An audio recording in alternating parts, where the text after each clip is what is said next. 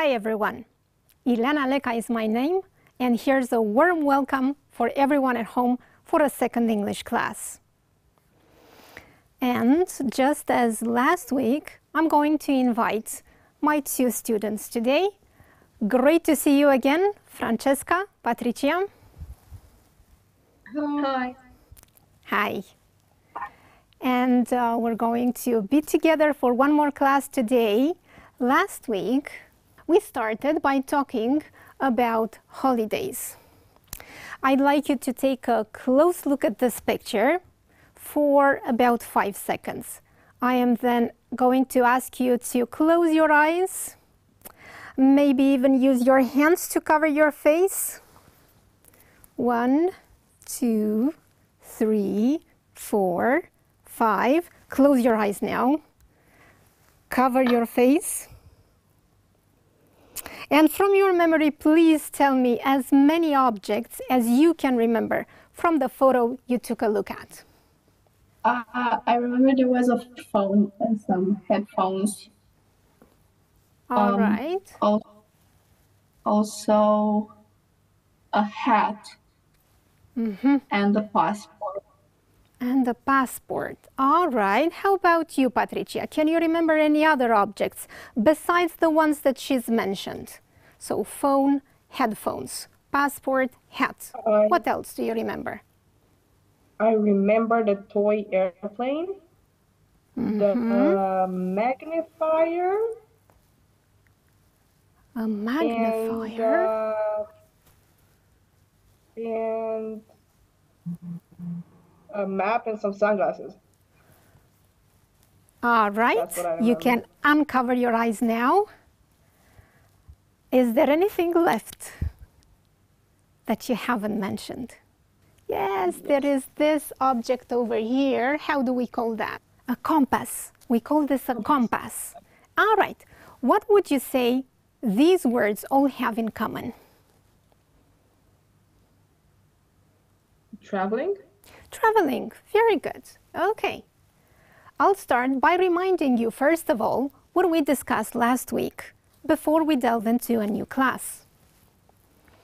We talked about where we can go on holiday and the means of transport that we can use. Means of transport which, if you remember, we arranged according to 3 large categories, whether we use them to travel on land, on water, or in the air. We moved on to discuss types of holiday, and we mentioned beach holidays, adventure holidays, safari trips, camping trips, road trips and cruise vacation, sightseeing tour, and staycation. Girls, do you remember which of these I mentioned is my favorite type of spending the holiday? Yes, it was the camping trip. Camping trip. Excellent, Francesca. Thank you. All right. Now, Patricia, could you please explain the word staycation? It was a new word we learned last week, and I would like you to explain it. Staycation is a holiday when people like to stay near their homes, their home, so they don't have to necessarily go out somewhere. They just relax in their own space. All right, or in their own neighborhood, but they do travel to places nearby, and they enjoy places like parks or museums or something like that. Great. Outdoors. Okay. Excellent. Francesca, can you explain what a sightseeing tour is? A sightseeing tour is when you go somewhere to visit the city more than just stay there in the hotel room or go shopping. You just go and go to touristic objectives. All right, yeah, tourist attractions. We call them tourist attractions. Good. It could be places of historical interest, or it could be nice places people can visit. All right, so still going backwards, cruise vacation. Your turn, Patricia. Please explain what this is, a cruise vacation. A cruise vacation is a holiday where you spend on a cruise ship and you make new friends and you sail to the water, and there are a lot of fun activities to do. And that's a cruise vacation. Good. And let's remember the ports of call along the cruise where people can visit famous ports. All right, and we'll take one more. Francesca, your turn to explain what a safari trip is. A safari trip is when you go to places where you can see wild animals, such as you go to Africa to see the lions, giraffes, or elephants. Good, good. Thank you. But we're still talking about the same subject, and this time I'd like us to think of activities that people can do while on holiday. What do people do on holiday? There are two columns. In the first one, from 1 to 8, there are some verbs. In the second column, A to H, there are words, which we are going to match with the verbs. So we'll start, of course, from the verbs, and Francesca, Patricia, taking turns, are going to tell me which words on the right-hand column we can use with those verbs. Francesca, will you tell me for the first one? So stay. In a hotel guest house. Good, excellent. All right, when we go on holiday, we need a place to stay. And one option would be to stay in a hotel. Sometimes hotels can be expensive, and that's why we can choose something which is not that expensive, like a guest house. Patricia, your turn, please. Hire can be used with a car. Good. You can hire a car, which means what? To rent one, which means that you pay for using the car for a limited time. Excellent. Yes. All right. Good. You can hire a car while you're on holiday. And what do you do with a car? You travel around. You mostly just go into the city where you are. So it's like, it isn't as slow as walking.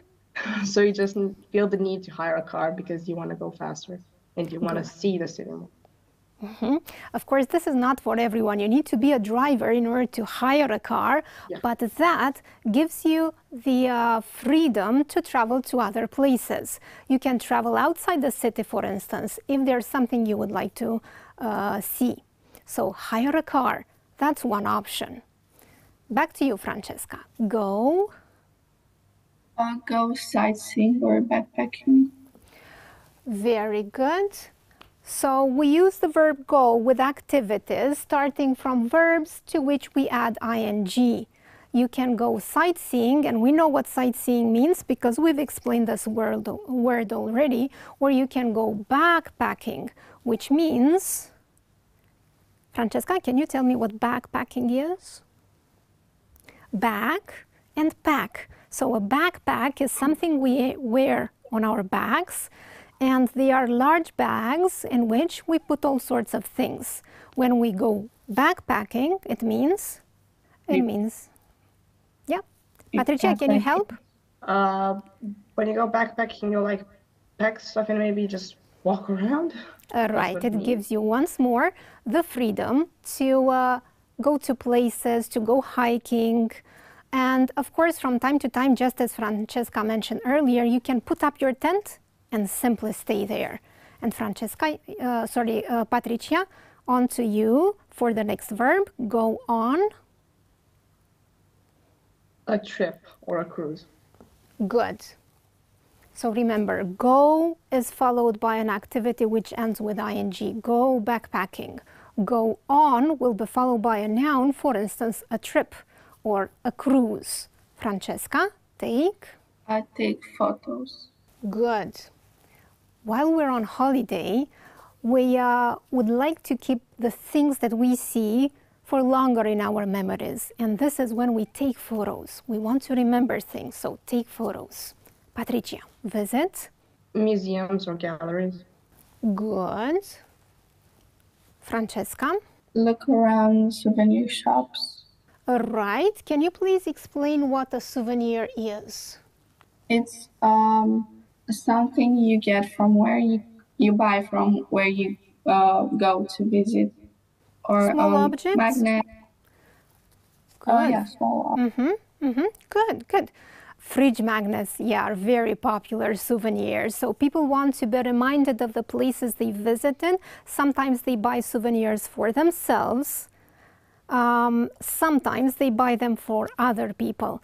And buy is the next verb. So buy is used with souvenirs, as I've mentioned earlier. Now I'd like you to think of your summer holiday. And Patricia, will you please choose one of these verbs together with a phrase they go with and use it in a sentence? Like visit. Yeah, sure. Okay. This summer I visited the National Art Museum of Scotland. Great, thank you. Patricia, your turn to choose one more and use it in a sentence. So not visit, because she has already used it. Please choose another one. I'd like to go sightseeing in other countries other than Germany. All right, good. You must have been in Germany many times. All right, thank you so much. But when you are on holiday, be that in Germany or any other place, how do you keep in touch with people who are at home? Be those members of your family or your friends. How do you keep in touch? I mostly, when I miss them, I video call them so I can see their face and communicate with them and see their reactions and maybe ask for advice. All right, video calls is a good choice. Francesca, what else do you do? I text them and talk to them through messages. Good, okay. Using our phones nowadays is probably the most common thing we do. So of course, texting people, sending messages, sending emails. Do you ever send emails? Sometimes. Sometimes, Yeah, not only that often. for formal events for like teachers in school. Right, okay. It makes sense. Thank you. Call me old-fashioned, but let me tell you what I do when I'm on holiday. I always buy a postcard because I think it's one of those nice things. You can remember the place as well as, I don't know, taking the time to write something for somebody you love. Now, funny you should have mentioned Scotland before, because this is where I was this summer. And I bought this postcard to write to my sister. As I'm going to read out the postcard to you, I'd like you to consider these and arrange them in the order that they will be mentioned. So please pay attention. Hi sis, I'm having an amazing time here in Scotland. I'm staying in a cozy cottage near a charming village. The cottage overlooks a sparkling loch. The weather is quite typical for Scotland. It's often cloudy, but today the sun is shining through the clouds, creating a magical glow on the landscape. Right now, I'm sipping a cup of tea while enjoying the breathtaking view from our garden. Tomorrow, we're planning to explore the village and take a hike up the hills. Sending lots of love, Ileana. Francesca, what was the first thing I mentioned when I wrote this postcard? The greeting. The greeting, I said, hi sis, which is short for sister. Good, that was the first one. And then I mentioned something about the place where I am. I'm staying in a cozy cottage. So the next thing on the list was, Patricia? Description of the holiday location. Good. Which was followed by Francesca? A description of the weather. Of the weather, yes, I did mention that in Scotland it's often cloudy, although that particular day the sun was shining. And then, Patricia? You mentioned activities. Yes, sipping a cup of hot tea, right, while enjoying the view. And I ended this in a friendly way, sending lots of love, I said. Okay, now by doing this, we have actually discussed the way in which we organize a short text, which could be part of a postcard or maybe an email. So you see, that's why I asked you about emails earlier.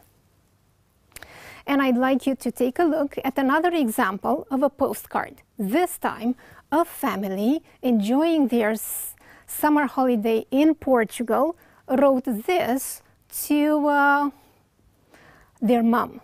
Now, there's a mistake here in this postcard. Of course, I'm going to ask one of you to tell me what the mistake is. So please scan it for 1, 2, 3, 4, 5. And the mistake is, Patricia?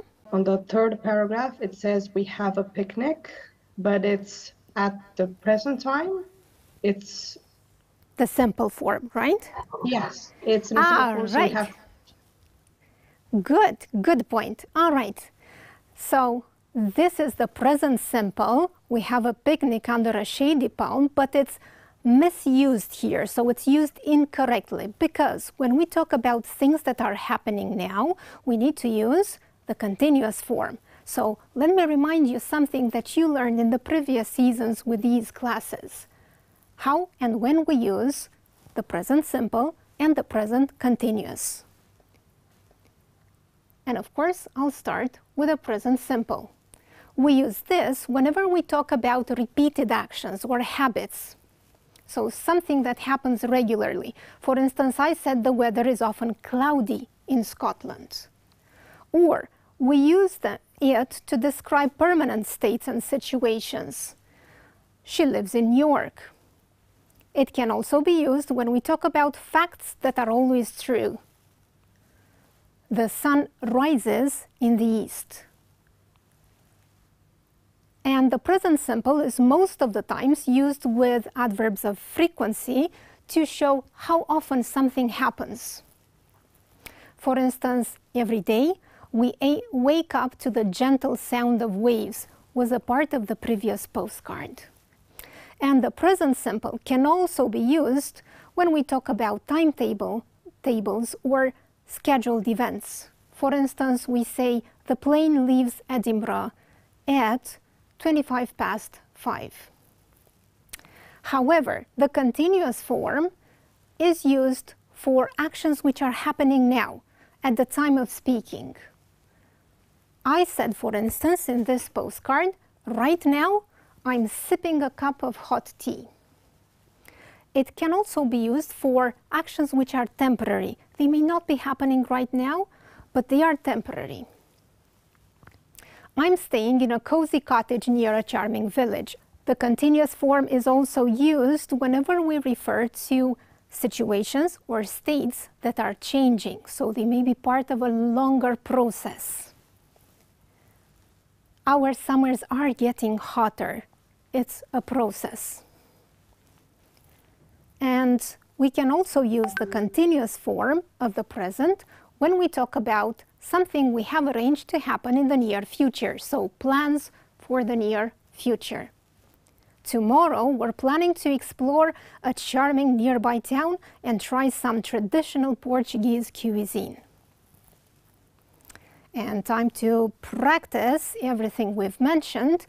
What we'll do is to complete this postcard using the correct form of the verbs in brackets, meaning the present simple or the present continuous. I would like to start with Francesca. Francesca, you will read the first two paragraphs. So you will stop after Empire State Building. This is when Patricia will take over and do the rest of the text. So please, Francesca, start. Hey Fiona, I'm having an amazing time here in vibrant New York City. I'm staying in a cozy apartment right in the heart of Manhattan. The view from the window is mesmerizing, and I can't get enough of the energy that surrounds me. During the days, I'm wandering through iconic landmarks like Central Park and the Empire State Building. Great. Patricia? I am planning to catch a Broadway show in the legendary theater district. The city never sleeps, and the lights and sounds are like nothing I've experienced before. Tomorrow, I'm excited to visit the famous museums and stroll along the Brooklyn Bridge. Sending you lots of excitement from the Big Apple. Take care, Danny. Excellent! And of course, this is the postcard with the correct forms of the verbs, and I must congratulate you on this one. You've got them all right. Of course, if you're watching this on YouTube, please pause it. Take your time to check your answers too. And I'm going to assign a bit of homework now. Imagine that you're on holiday and you're going to use this paragraph plan to write a postcard to a friend or your family. You will need to pay attention to how you use present simple and present continuous. You will start, first of all, by greeting the person in a friendly way. You can say hi and the name of the person, or you can even use dear. You will then move on to say where exactly on holiday you are. So give a short description of the place where you are. Then you will also say something about the weather. You will move on by describing things that you're doing on your holiday, and as a friendly closing, you can say sending lots of love, or maybe a warm hug, sending you a warm hug, and you sign it with your name. Of course, not your surname, just your first name. When I read this one, for instance, I signed it off as Ileana, because this is my first name. So we don't use surnames when we write to somebody we know very well. So this is going to be your homework. We can call it homework. And I'm going to thank once more our lovely guests today, Francesca and Patricia, for joining me. It was lovely seeing you again. Bye-bye. Bye. And this is the end of our second lesson. And until next Monday, I'm Ileana. Bye-bye.